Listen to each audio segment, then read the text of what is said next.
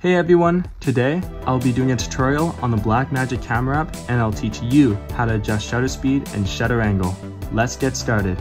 So, to adjust the shutter speed, simply tap on the button called shutter near the top left of the screen. A slider will pop up. You can scroll up and down the slider to adjust the shutter speed. Slower shutter speeds result in more motion blur, while faster shutter speeds result in less.